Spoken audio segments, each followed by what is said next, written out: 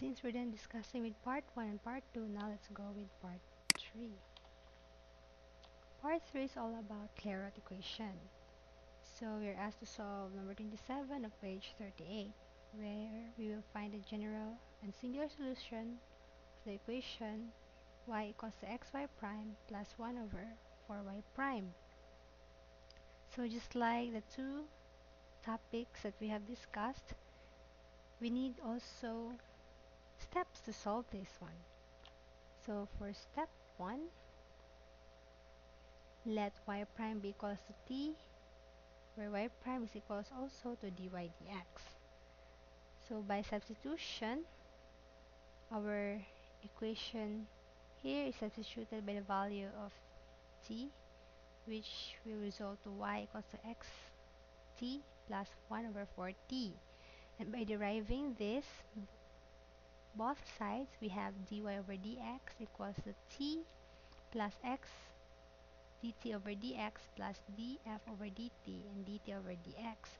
Since dy dx is equals t, then these two just cancel out, leaving the other side 0.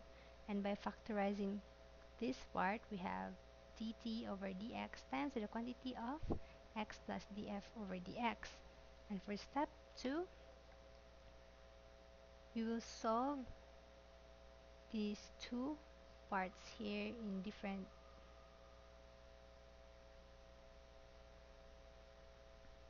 parts. So the integral of dt over dx and then equals to the integral of 0 will result to t equals m, since we assume that the integral of 0 is equal to any constant m. So therefore, since t is equals to m, then m is equals to y prime. By substituting this value of m to y prime, we have our general solution, which is y equals to xm plus 1 over 4m. Now let's go with step 3 for us to find the singular solution. So in step 3, we need to solve for x just by solving the other part of the factored equation a while ago. So in this part, we have x plus df over dt is equals to 0. So x is equals to negative df over dt, where our df over dt is equivalent to the negative of 1 over 4t squared, which is times to the negative of df dt, which results to the positive 1 over 4t raised to 2.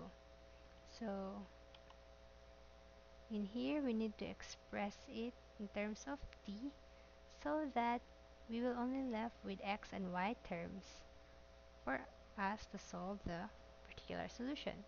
So in step 4, we need to look for the singular solution through substituting the value of t to the general solution, and we come up with this answer. So our singular solution is equals to y squared equals to x. So this is how to get the answer in Clairaut equation. Easy, isn't it? Okay, now let's go to part 4, which is the miscellaneous equation.